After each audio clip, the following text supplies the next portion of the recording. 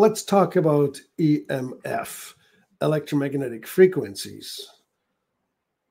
Electromagnetics are essentially the radiation that is invisible, that is rising all around us.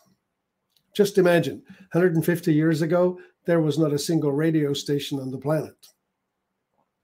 And now we have radio, we have AM, we have FM. Then we introduced television, which is UHF, that's shorter wave than that. And finally now we have the hands-free equipment, which is somewhere in the 900 kilohertz to 2.6 megahertz kind of frequencies.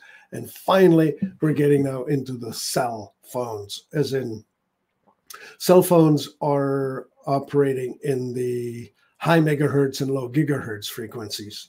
So the wavelength is getting shorter and shorter as the frequency goes up. You can put more data into the wave, the shorter it is, but it is less easy for the wave to get through anything.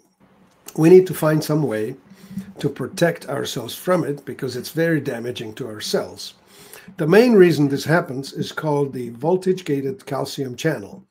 When you apply this frequency onto a cell, the cell thinks that this is a signal to panic, to put it into a fight or flight reaction.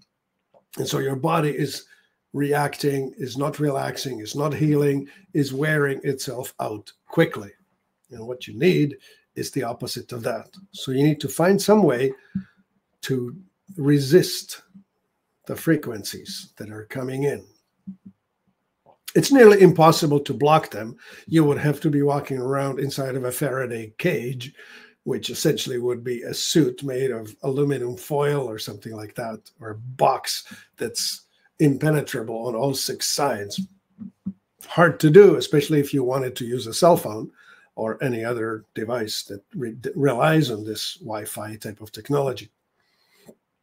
So what we need instead is we need to tell our body, the autonomic nervous system, to not react to this voltage-gated calcium channel signal. And to do that, we need to tell the body to ignore the signal, to stay calm. And for that, we have some help. We have the ADR Protect, which is a simple little device. It's a target about 1 inch big that you, as long as you have it near you, is going to keep reminding your body, the circuitry of your body, to stay balanced, to refuse to cave in and go into the stress mode. And of course, we even have